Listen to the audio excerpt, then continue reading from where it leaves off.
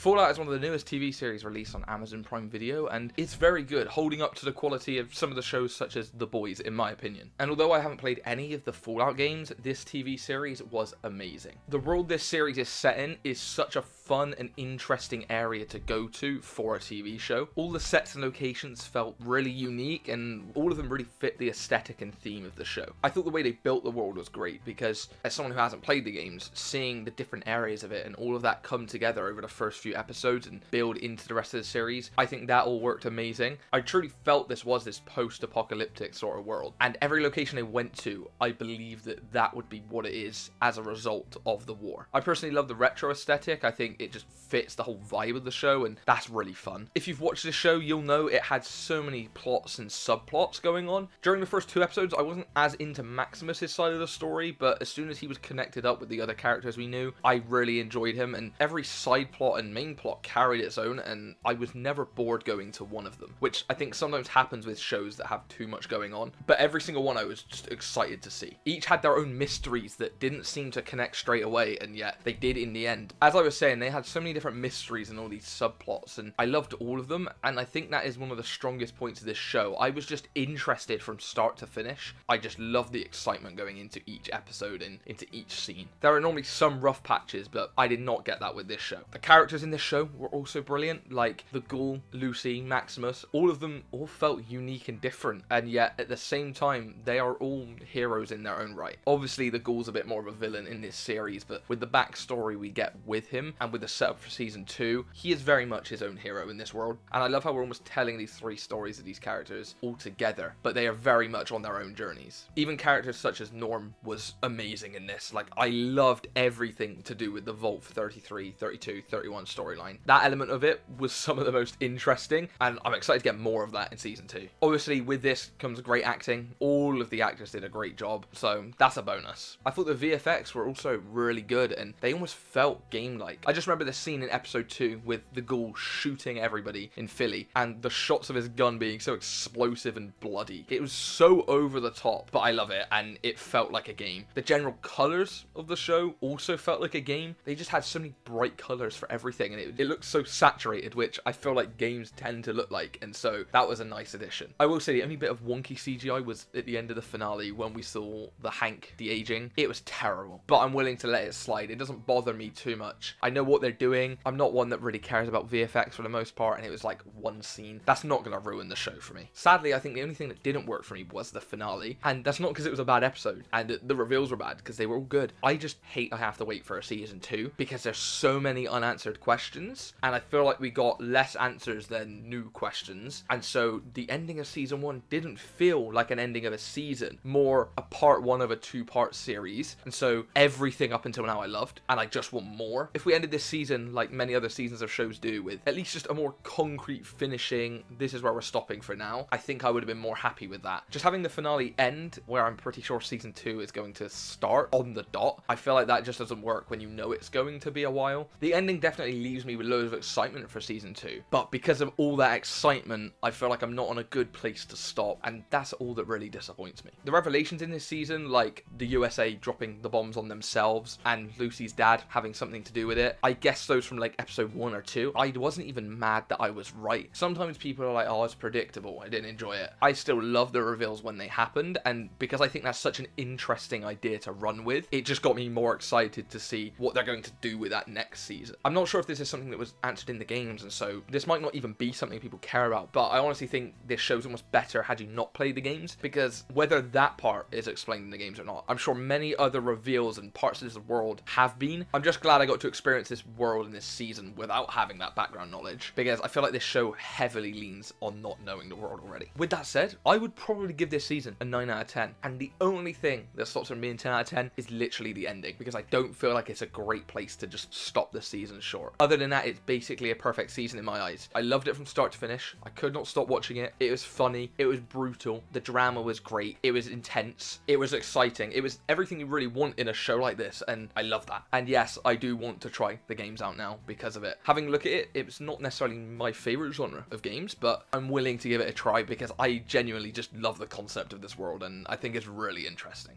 As I've said, I'm really excited for Season 2, but let me know down in the comments if you are excited for Season 2, or if you're not excited for Season 2, let me know why. I'd be interested to see what gripes you have with this season, if any, because I'm fairly positive about this whole season. Unfortunately, that is all I have for you today. Thank you for watching though, and I'll see you in the next one. Goodbye.